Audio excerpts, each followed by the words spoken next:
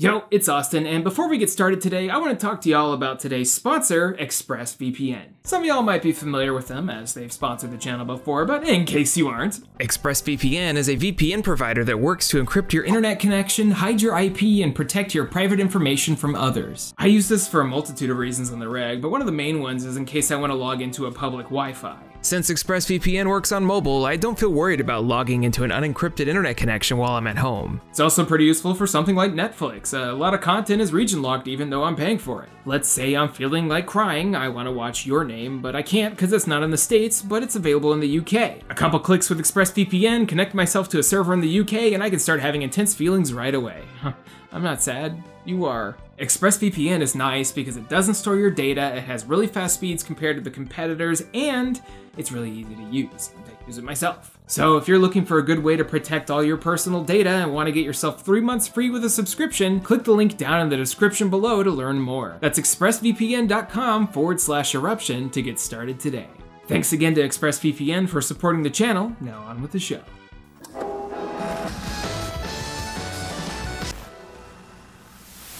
Licensed anime video games. There sure are a lot of them. While these are a dime a dozen, in the Western market you won't see nearly as many. It makes sense for us to get multiple video games based on Superman, one of, if not the most recognized American fictional character of all time. But what about the Serial Experiments Lane PlayStation 1 game? Why didn't we get this?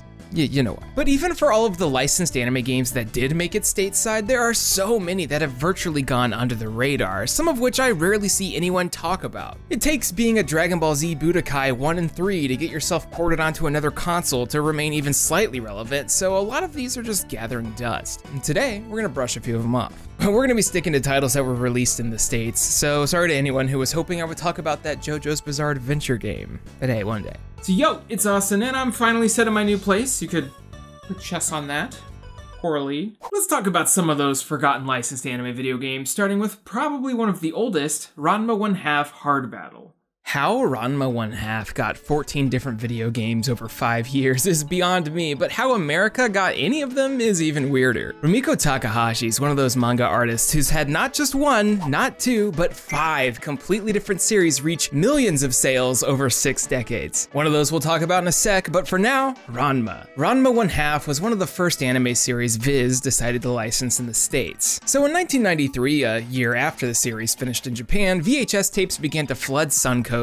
Western audiences began to be like, why is Ranma so hot both ways? And simultaneously, Ranma 1/2 Hard Battle was released on the Super Nintendo. This wasn't actually the first game that made its way over here from the Ranma series, though. There was another called Chounai Gekitoen that went through a full-on old-school American conversion and became Street Combat. Let's get it on! But Ranma 1/2 Hard Battle did make it over here, and the word hard sure is apt. I don't consider myself a pro by any means when it comes to fighting games, but I did 3-0 Wooly and Ultimax, so that's gotta mean something. My Naruto? Undefeated. This was made pretty early on in the console fighting game craze, but not early enough to know that a jump button was a bad idea. And a block button. You've also got really complicated combo attacks like press forward and special attack, or like down and special attack. It's very deep. It's not a very good fighting game, but Hard Battle coming out at all feels like a miracle, and it was one of those games that ancient otaku were excited to see. Fans of the series were pleased, but nowadays, why you would play this over any fighting game is beyond me. Not when Sailor Moon S exists. Okay, so Toonami, right? In the States, Toonami was the quintessential distributor of Japanese animation on television. Other channels might have done it, but none more frequently and efficiently than Toonami.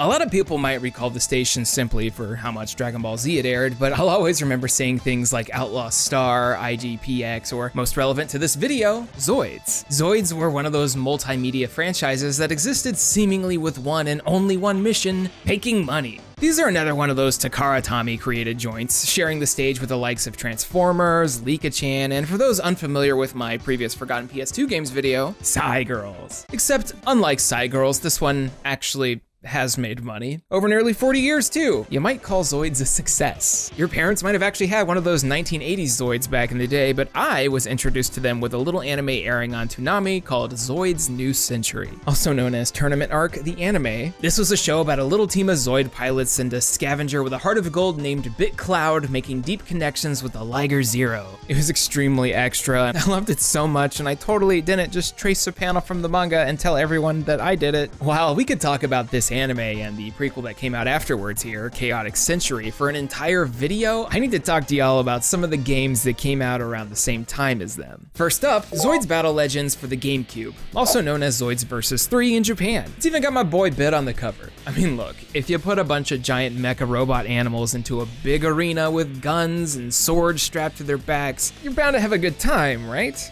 Well, it's okay.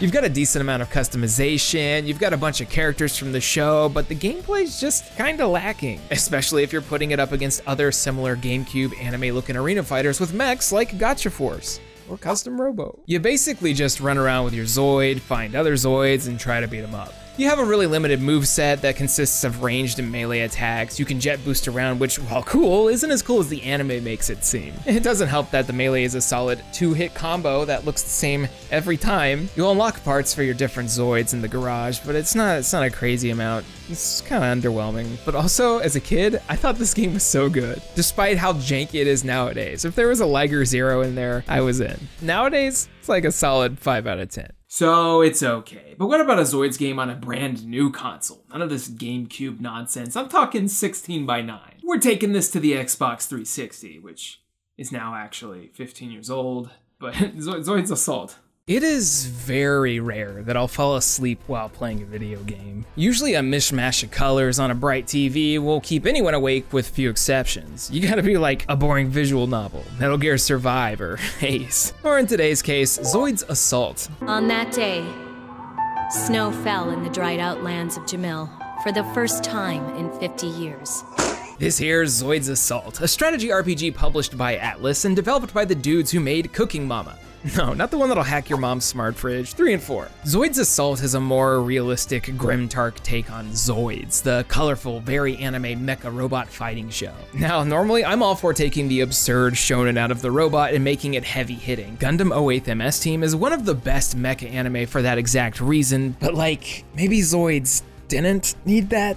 I'm not sure why they thought making everything brown and gray was the correct way to present a grimdark story, but I guess this was a 360 game in 2008, so that's like the primetime dirt and bloom era. But this would be okay if the story was interesting and told well. If. Instead, we've got pans of a single anime girl talking to a bunch of old dudes, walls of text, the same image of the woman talking to the old men again. It's just extremely bland. This is a shame because some of the combat systems are pretty neat. You get a small amount of customization on each of your Zoids, and there's a cool support system where if you're attacking dudes next to allies, they'll also engage in the attack, turning what was 1 shot into 3 or 5. This is, of course, supplemented by the highest quality animations, where the screen shaking violently and the model not moving at all. Zoids Assault was a huge disappointment for me back in the day. When you combine the words Zoids, Atlas, strategy RPG, and anime girl, normally I'd be all over that. But in the case of this one, we're given a game that was not only forgettable at the time, but doubly so 12 years later. Alright, let's talk about something good. I talked about something from this franchise in my Bad Anime Games Volume 2 video, but now, it's a good game. But now it's time to talk about Astro Boy Omega Factor. Let's rock it! Astro Boy from the PlayStation 2 continues to haunt me from the grave. Osamu Tezuka's classic manga and anime is a staple of the medium, but that game was a time. What happens when you take the development out of Sonic Team's hand and put it in treasures? Yeah, Gunstar Heroes, Mischief Makers, Guardian Heroes, McDonald's Treasureland Adventures treasure. Well, apparently you get Nintendo Power's 38th best game of all time. Astro Boy Omega Factor is one heck of a video game that's never gotten a port, never gotten a remaster, and hardly gets mentioned. The North American version of this game was not only extremely good, but holds its own today. I say North American because it was actually delayed here to release at the same time as the 2004 anime and PS2 game, and they fixed a couple of the issues. Why they would release so much Astro Boy in one day is beyond me, but at least this one's the good one. Unrelated to the 2003 anime, Omega Factor is just a solid run and gun. While I wouldn't say it ranks up there with the likes of Gunstar Heroes, it does a lot of neat stuff, especially for a licensed game. The controls are simple enough. You've got punches, kicks, finger lasers, machine guns. You can dash in certain directions. Some levels become shmuppy. It's got that classic Sega treasure variety. Every level has hidden characters from the manga and other Tezuka works, and they give you items to buff yourself. Kimba the White Lion, sure, he's here.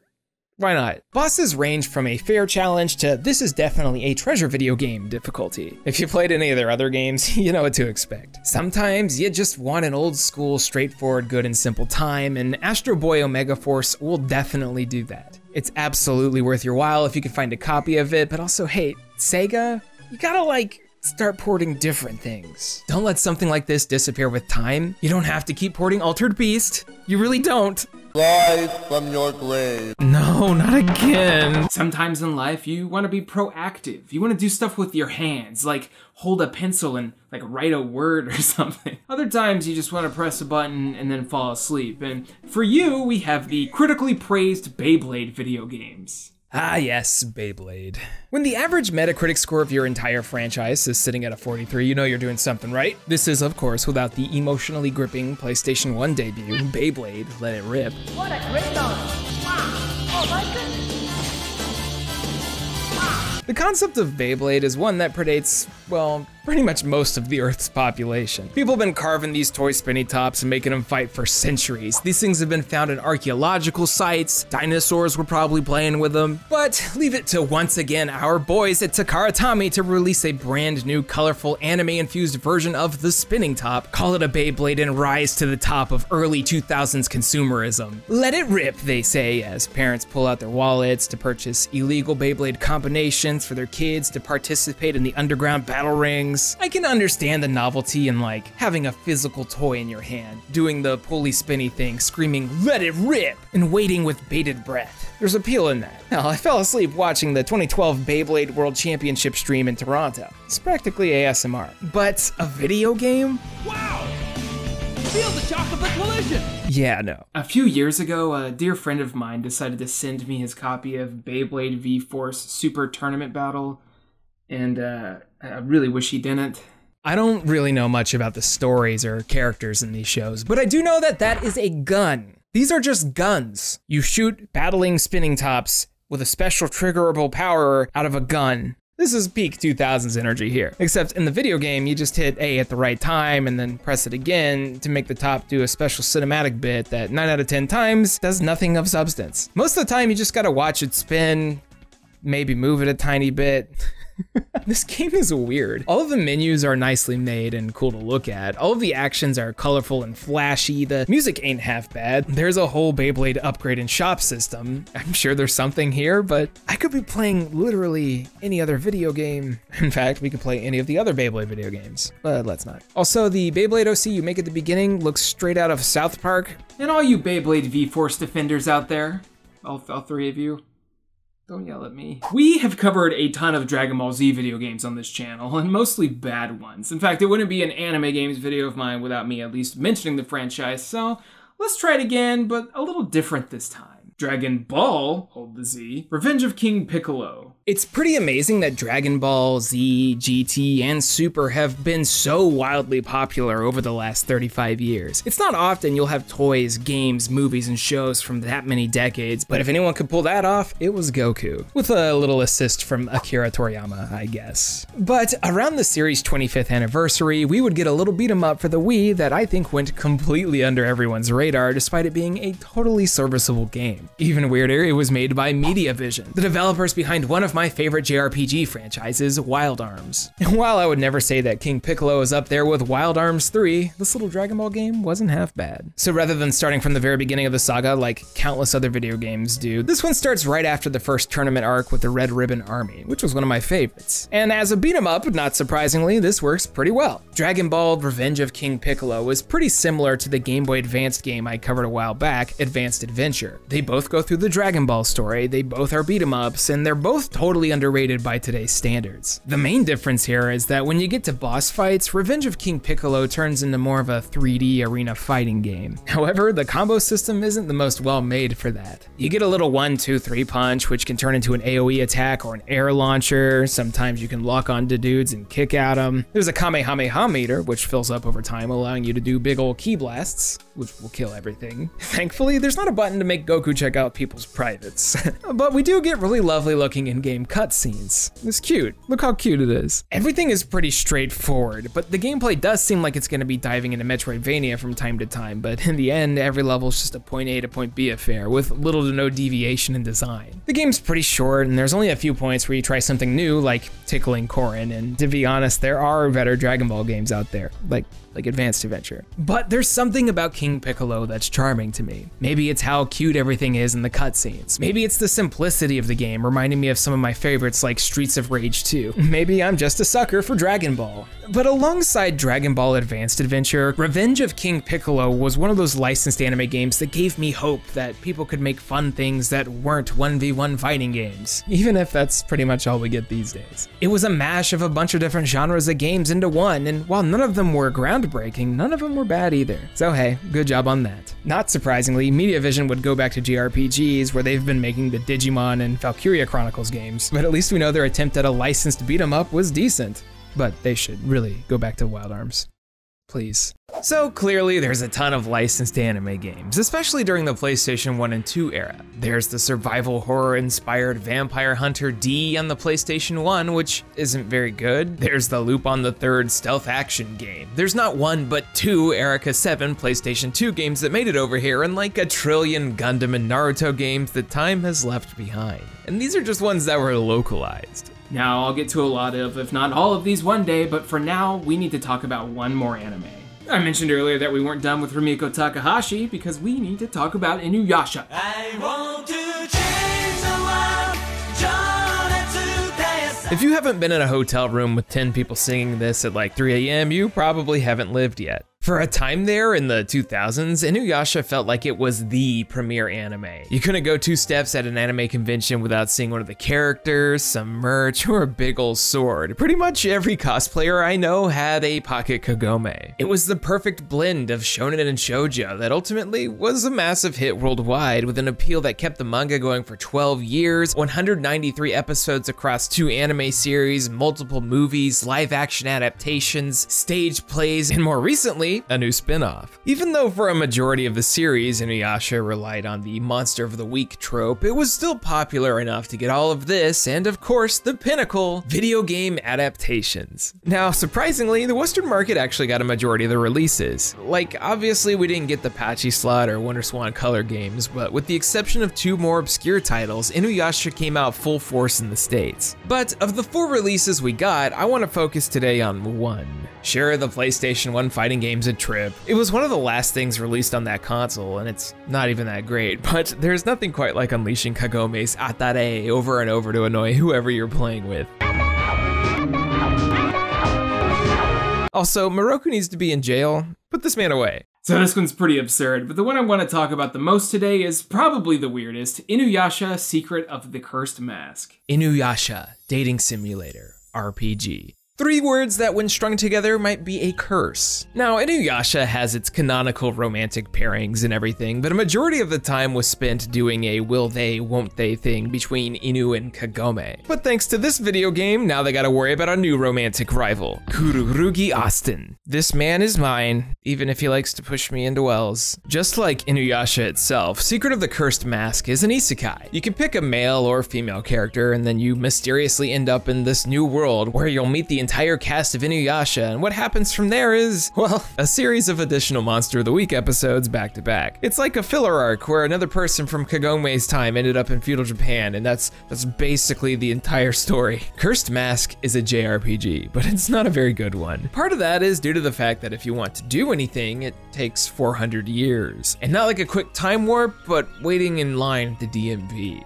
After the beginning sequence, you have to walk around the starting town to figure out where to go, but the game doesn't tell you who or what to talk to, so you're just running back and forth, making sure to talk to every single person like 3 times and hope that the game just lets you go. Then when you get out, you're introduced to what might possibly be the slowest combat system in any video game I've ever played. Coming from fast-paced RPGs like Persona 5, or even older ones like Final Fantasy VII at this point, Secret of the Cursed Mask is brutal. A typical battle takes about 30 seconds to zone in, show the enemies, load everything. Then you'll spend weird, awkward seconds trying to target stuff while watching your arm hair grow out slowly as it switches between turns to finally win and be led out to the results screen, with a quote from one of your Inuyasha friends, of course. What an easy victory. Then you take like 4 steps and another random battle. Sometimes it legit takes like 6 minutes to get from one screen to another thanks to all these battles and loading screens. All I want is to date Inuyasha, but I can't because anytime I crack my knee, a battle begins.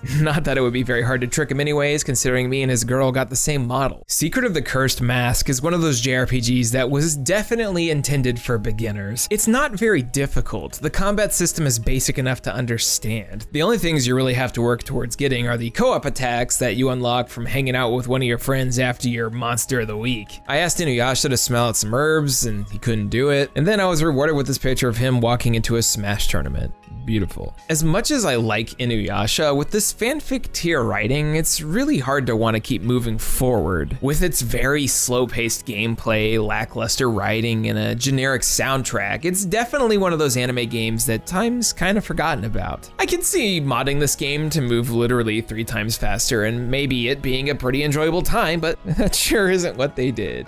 Straight up, I lost the patience to go all the way with Inuyasha, so Kururugi Austin will have to wait another day. Or never. Sorry, babe. Secret of the Cursed Mask was one of the last games made by Quintet, the people responsible for ActRaiser, Illusion of Gaia, and Terranigma. How they couldn't make a fun JRPG with that catalog is beyond me, but at least it's inoffensive. I mean, it's just a licensed game. It's not like, you know, Star Ocean 3. If there's one thing to take from today, just remember, in Japanese, Hakama means old-fashioned pants. This reminds me of something. Well, if there is one thing that both Inuyasha and Zoids now have in common, it's that their video games both put me to sleep. So good job. Well, that's all for today, but make sure to join me next time when I talk about my college thesis about Garfield.